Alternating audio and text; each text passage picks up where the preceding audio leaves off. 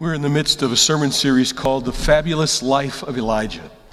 We've been looking at the prophet and the way that God used him and how those life lessons apply to our lives. So we started out by talking about Elijah and that great victory on Mount Carmel when he defeated the prophets of Baal and the prophets of Asheroth, and he demonstrated God's power because he called upon God. God sent down fire. It not only consumed the sacrifice and the wood and the water, it even consumed the very stones of the altar. And then over Thanksgiving weekend, we heard that story of how God provided for Elijah in a time of severe famine, and he sustained him and gave him everything that he needs in the very same way that he provides what we need. And last weekend, we circled back and we talked about the aftermath. After his great victory on Mount Carmel, how Queen Jezebel threatened Elijah's life, and it sent him into a depression and a discouragement, and he ran off into the wilderness, and he thought he wanted to die, felt like he couldn't bear any more. But God spoke to him in that still, small, but powerful voice and reminded him that it's not by his strength, but by God's strength alone that victory comes in our lives. Well, today we're going to fast forward, and we're going to move from that place fairly early in Elijah's ministry all the way to the end of his ministry, end of his earthly days, just before he's caught up into heaven in a chariot of fire. And we're going to talk about this process by which he passed the torch, the mantle of his responsibility, his prophetic ministry, from himself to Elisha. Before we get to that, this idea of passing our faith along is central to the Christian gospel. Every one of us who claims the name Christian also is called not only to trust in God, but to pass along that faith to the people in our lives, friends and neighbors and co-workers, but especially the people in our own family, our homes, our children, and our grandchildren. The memory verse for this weekend speaks to that from Psalm 78. Will you read it with me? We will not hide them from their children. We will tell the next generation the praiseworthy deeds of the Lord, his power and the wonders he has done. That comes in a whole psalm where the psalmist is declaring God's glory and his might and making an absolute promise before God that he is going to continue to tell about God's deeds and to tell about God's grace and to tell about God's love with all of his strength. But again, it's no surprise. It goes back to the earliest days of faith. In fact, in Deuteronomy chapter 6, verse 4, we have the very first profession of faith, the very first creedal statement. And remember that this creedal statement is powerful because as the people of Israel are living in a time where there are all kinds of gods, there's a God of the soil and a God of the sun and a God of the stars and a God of the wind and a God of the water, that God declares there are not all of these gods, there is one God, I am the one God. And so Deuteronomy chapter 6 verse 4 is that statement that says, "Hear, O Israel, the Lord your God is one." But then it goes on. Love the Lord your God with all your heart, with all your soul, and with all your strength. These commandments that I give you today are to be upon your hearts. Impress them on your children. Talk about them when you sit at home and when you walk along the road, when you lie down and when you get up. Tie them as symbols on your hands and bind them to your foreheads. Write them on the door frames of your houses and on your gates. So we have this declaration that our God is one, that he is one God, and that we are to love him with all our heart and soul and strength. And then, do you get the picture? We're to surround ourselves with those reminders. We're to surround ourselves with conversation. And we're to make sure that those conversations and those reminders of our God and his goodness and his grace and his love and his care and his provision for us, that's to be passed on to our children. That we're to talk with them when we get up and when we lie down. We're to talk with them when we're eating at our meal table. We're to talk with them when we're walking along the road. In other words, our God is to surround us and fill us and overflow into the lives of the people around us. carries us all the way forward to today, where the Christian church is built upon the solid rock of Jesus, who said, batter down the gates of hell and share that message of forgiveness and hope. Where Jesus said, go to all the world making disciples. Or as we oftentimes refer to it, he said, go and shine like stars in the universe as you hold out that message of life. We're to pass the torch. So when you think about that, when you think about that phrase, that idiom, pass the torch, what do you think of? You know, one of the things that came to mind, in fact, I posted it on Facebook, but I didn't think of it until Friday, and so it was kind of late, but I still got all kinds of responses. One of the things we think of when we think of pass the torch are traditions, right? And of course, there's no season that has more traditions built into it than the Christmas season. In fact, I remember years ago when I was doing lots of premarital counseling, the program we used was called Prepare Enrich, and it's been updated since then. But one of the questions that was there, see, the idea of the program is not to identify compatibility.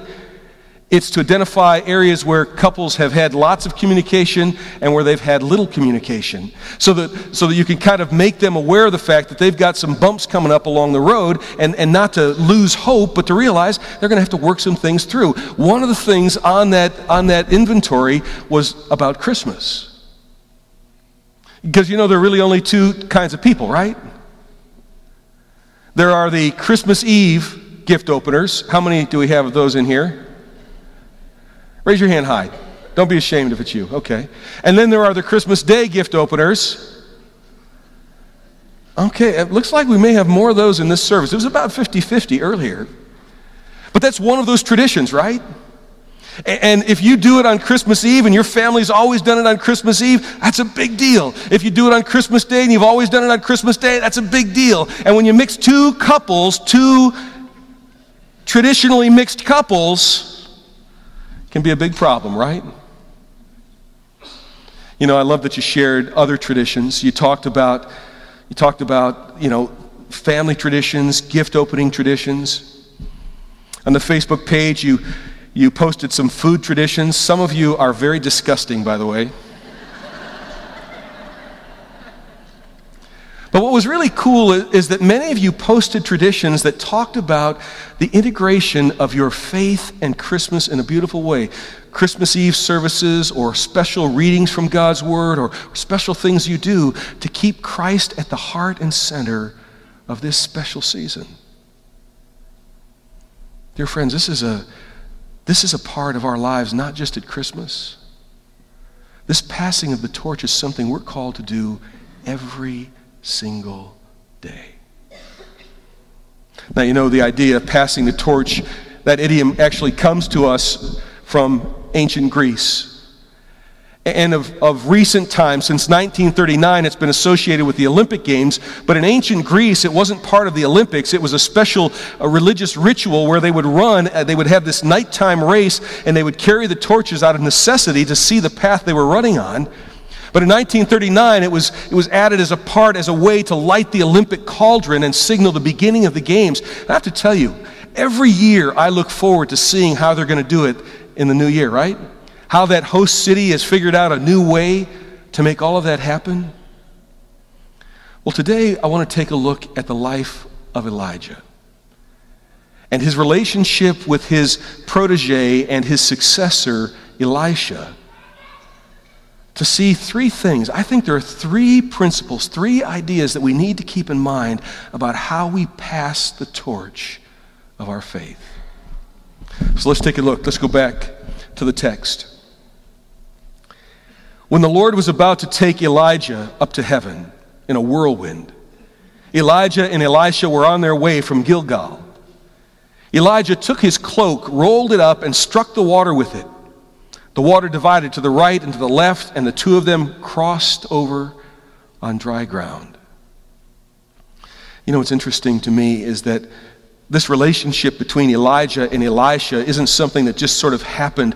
God instructed Elijah to choose Elisha to be his successor, but he instructed him to do that 20 years before this point in time.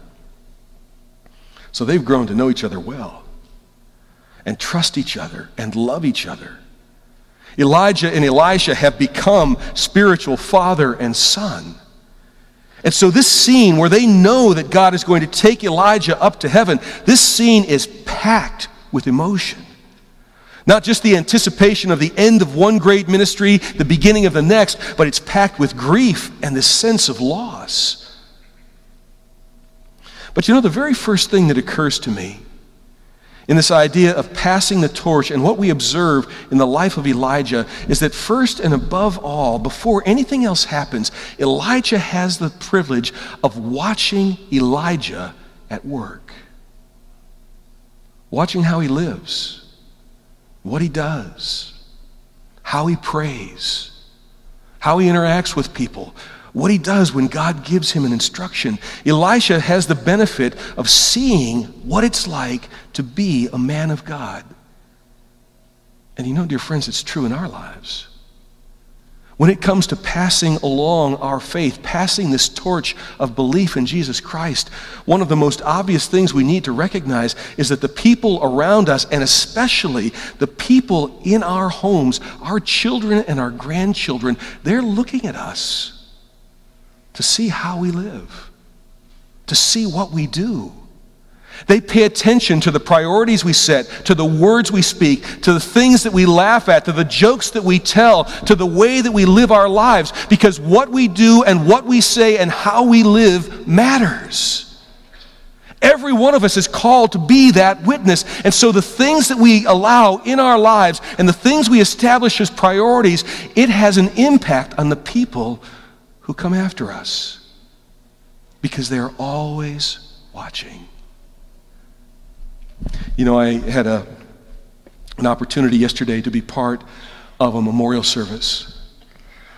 And it was one of those situations where the lady was 85. She had been sick and infirm for a number of years. And so the pastor that had been her pastor at her home church was gone. And the pastor that was there had previous commitments and wasn't available to do the service. And so because one of the daughters is a member here at Concordia, I offered to do that. And I thought I was doing something nice for this family. But you know, as God often works it out, I was the one who was blessed. Because I got to hear the stories and be around this family as they told about this faithful, wonderful lady. Her name was Gloria. That's appropriate for the season, isn't it? And this lady suffered through all kinds of trials and all kinds of hardships.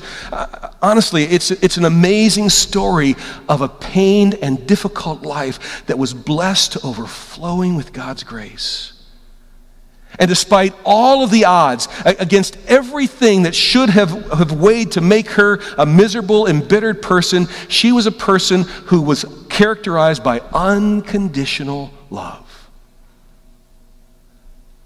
She had three priorities: her God, her family, and her rose garden. And apparently this lady was some kind of rose gardener. Now, I like roses. Do you like roses? Anybody grow roses? You know, I've got some roses in the backyard because I love the way they look and I love the way they smell, and I love to look out on our back porch and see them out there. But I'm the kind of rose gardener that plants the bush and then waters them and waits to see what God's going to do. Not this lady. Gloria researched and did all kinds of things, and she created this concoction that she would use on her roses, and apparently she had the most amazing roses ever. People would be driving down the street and stop and come in and ask her if they could have a rose from that bush. And she loved them, and she was devoted to them. But here's the thing, the story that really grabbed my heart. Every year, the first blooms that would arrive, no one could take them, no one could cut them, no one could even touch them until they were ready, and she would cut them and then place them on an altar in her home in honor of Jesus. What a beautiful thing. Do you think that year in and year out tradition had an impact on her family? I have to tell you, I never met this lady to the best of my knowledge. But that precious tradition touched my heart. What we do, what we say, how we live, living our lives above reproach matters. Because the people who are coming after us, the people to whom we want to share that incredible gift of faith, they're watching.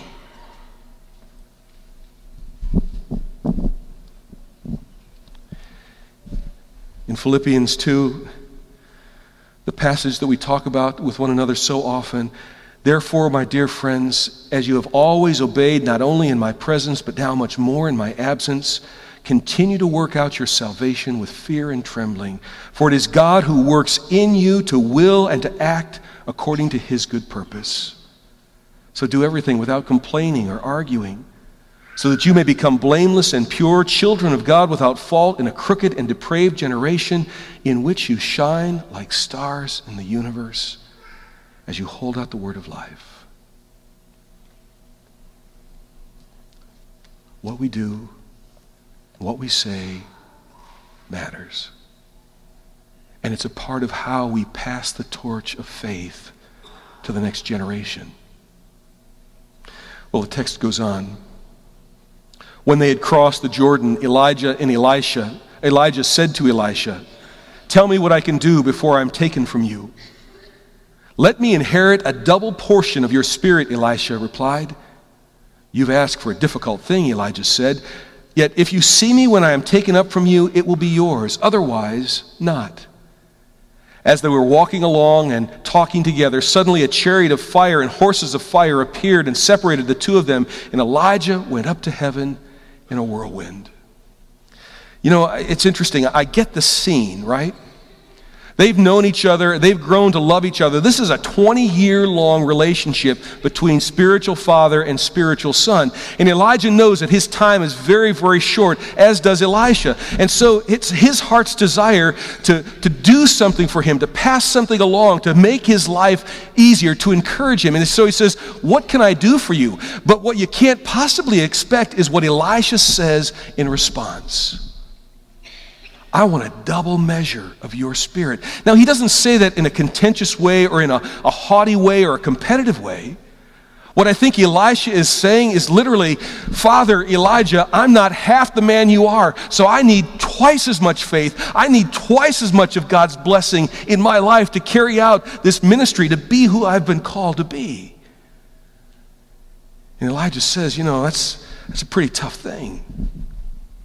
And this is where it got confusing to me, because Elijah can't possibly give Elisha a double measure of his spirit, because Elijah didn't create the spirit in the first place. This gift of faith, this gift of God's Spirit, isn't something that he earned or he deserved or that he can pass on like an inheritance. It's something that God gave to him as a gift. But I think that's why he says what he does. He says, "You've asked for a hard thing, but if you see me when I am taken up to heaven, you'll have it." For a long time, I thought, what in the world is he trying to say? What is that all about? And then it occurred to me that Elijah is saying to Elisha, if you see this incredible miracle that God is going to do, if you with your own eyes see God swoop down and carry me to heaven in a chariot of fire, your faith will be so strengthened, you will have that gift you're asking for. As I thought about that, I thought how important it is for the people in our lives to see God working miraculously in and through us. Because there are no people who know our frailties. Nobody knows how broken and flawed we are like our children and our grandchildren. But when they see God working miraculously, extending beyond our boundaries and our limits to raise up a life of honor and of glory to God, that's a powerful thing. In fact, that brings me back to something I said last weekend that I want to circle back to. Remember, I asked you this question. How many of you have heard or maybe even said, God never gives you or never permits in your life more than you can possibly handle? And then I very quickly said, don't raise your hand, right? Remember that? Because while we hear that all the time, it's a truism in our world, the reality is it is not in the Bible and it is not true. We do receive more than we can handle. We do receive more than we can bear. We do live in a life where the pain and the struggle and the overwhelming obstacles and the sin in our own lives is more than we can possibly manage. Now, to help you understand this, someone sent me a note, and a couple of other folks were asking questions. They say, well, isn't that what Paul's talking about in 1 Corinthians chapter 10? And so I want to go to that passage. Let's look at verse 12 and verse 13. So if you think you are standing firm, be careful that you don't fall. No temptation has seized you except what is common to man. And God is faithful. He will not let you be tempted beyond what you can bear. The thought being that's a paraphrase. That's where that statement, that's where that idea comes from. But dear friends, I want to point out something to you. In fact, two things. Number one, this verse is talking about temptation. It's not talking about the pain. It's not talking about the struggle. It's not talking about the general hurts and wounds and agonies of this life. It's talking specifically about temptation. But let me point out one other thing. That even in this verse, when it says God is faithful, in fact, let's put it back up there. God is faithful. He will not let you be tempted beyond what you can bear. If you read only that, it sounds like it's saying you're never going to be tested beyond your own ability to resist. But do you see what it goes on to say?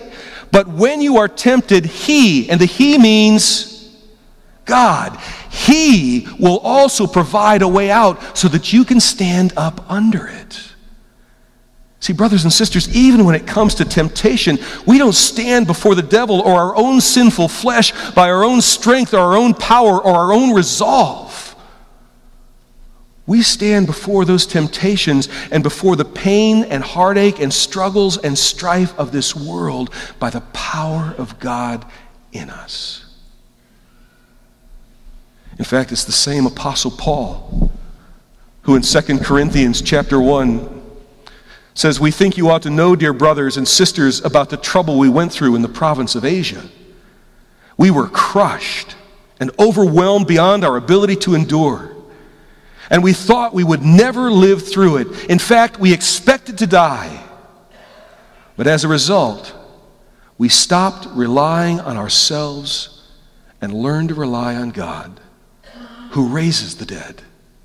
And He did rescue us from mortal danger, and He will rescue us again. We have placed our confidence in Him, and He will continue to rescue us. You see, it's so very important for us to understand that what really makes the difference while the world, while our children and our grandchildren, while our friends and neighbors are watching our lives and what we do and what we say matters, ultimately, all of us come to the end of our ability and the end of our strength, the end of our clarity, the end of our means, the end of something, and we reach out into that place where we are no longer able to bear up under the stress, except by God's grace. Except by His strength. Do you remember Elijah? When he was so worn out and so frightened and so discouraged that he couldn't go on, and he prayed that God would just kill him. But all it took was that still, small voice that reminded him that it's not his strength, it's by God's strength. That's what you and I need in our lives. Because this world is bigger and more powerful, and our adversary, the devil, is more tactically skilled and more clever than we could ever hope to be. So we are going to face over and over again things that are overwhelming and beyond our ability, but by the strength of our God, nothing is impossible. Well, that brings me to the last of my 3 points. People are watching. What we do matters, and passing the torch. That God is working in and through us, And they see that miraculous power that defies explanation but bears witness to the God we trust. Elijah saw the chariot swoop down and the horses of fire. And he cried out, my father, the chariots and horsemen of Israel. And Elisha saw him no more. Then he took hold of his own clothes and he tore them apart. And he picked up the cloak that had fallen from Elijah, and he went back and stood on the bank of the Jordan. And when he took the cloak that had fallen from him and he struck the water with it, where now is the Lord, the God of Elijah? And when he struck the water, it divided into the right and to the left, and he crossed over. You see what happens? For 20 years, Elisha has been watching Elijah, and for 20 years, he's been seeing God work through this prophet. But now is the moment of truth. Now Elisha stands on the bank with that same cloak, and he strikes the water, and essentially he says, God, are you here? Are you going to work in my life? And the thing that we need to remember, my third point for you today, is that when it comes to passing this torch of faith, it is never going to be the actions or words of parents. It's not even going to be the incredible witness of their lives that brings the gift of faith. It is always God's Spirit. You don't bear that responsibility. You don't have that power. But God's Spirit is working, and it is active, and He reaches out and He touches the hearts and lives of people. He claims them as His own, and He gives that gift of faith. That's what Ephesians 2 is trying to say to us. Ephesians 2 verses 8 and following.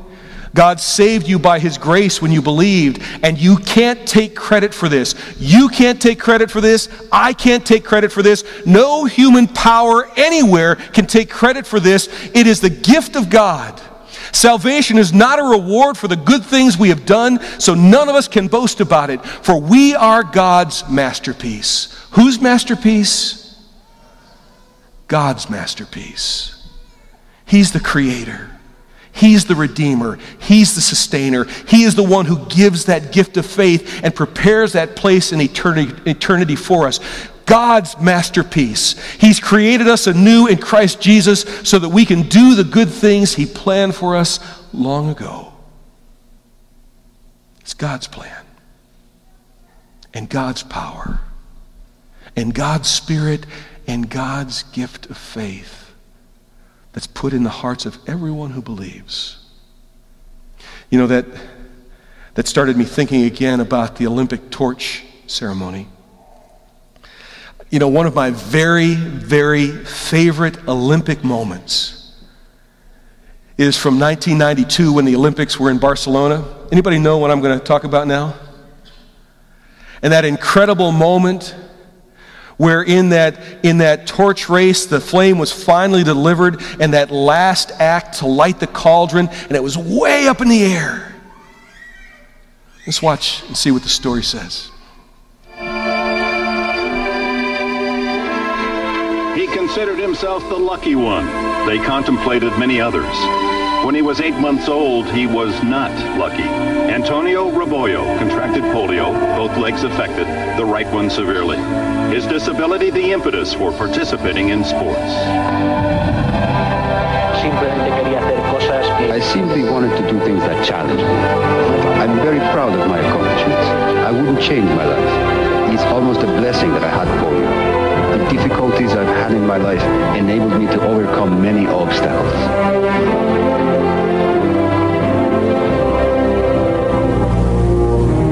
He was one of 200 archers considered.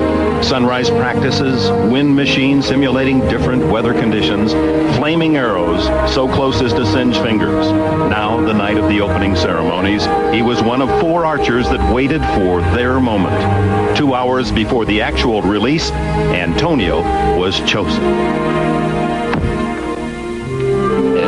I began to prepare myself mentally, which Olympic archers normally do. It consists of deep concentration and putting aside all distractions from my mind to focus on the moment of shooting the arrow.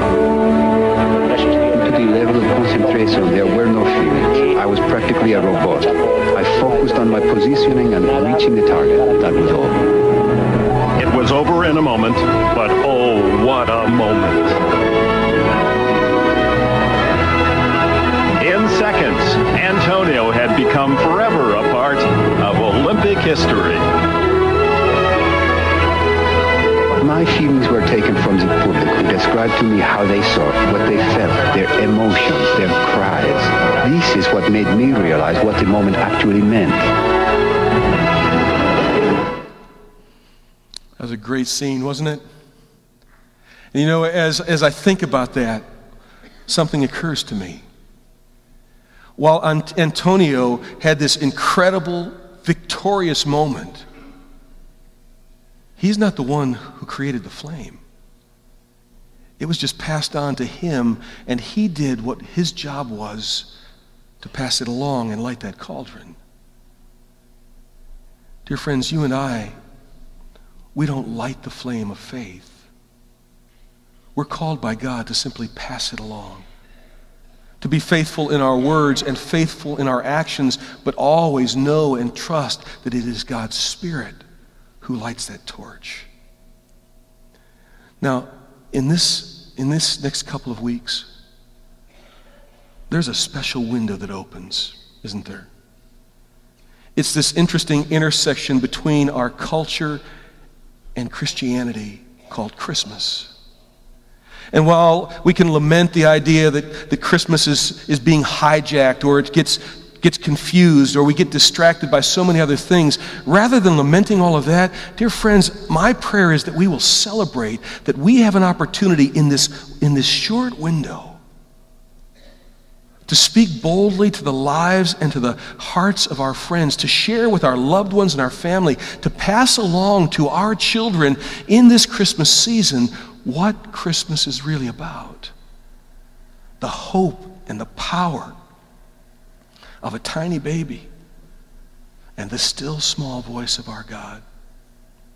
You know, I don't know how you will do it. Maybe it'll be by passing out some of those cards and inviting people to the drive-thru nativity, or coming with them to a Christmas Eve service, or maybe it's in a Christmas letter that you write and you tell them, you share your faith. Maybe it's in something else you'll do, serving in Christmas from the heart, or some other wonderful way of sharing the hope that lives in you. But my point is, dear friends, don't miss this window, because it's our responsibility, to the best of our ability, with the strength and opportunity God gives, to pass the torch of faith. Let's pray. Kind Heavenly Father, we are grateful for your love, for all that you have done for us in your Son, Jesus Christ, and that you have called us, Lord, that you would be willing to use frail and broken people like us to share the hope of eternity in your Son. Lord, bless us with boldness and clarity and faith. We pray this in Jesus' name. Amen. Now, dear friends, the Lord bless you and keep you. The Lord make his face shine on you and be gracious to you. May he look upon you with his favor and give you his peace. And as you leave this place, go into the world and shine like stars in the universe as you hold out the message of life. Amen.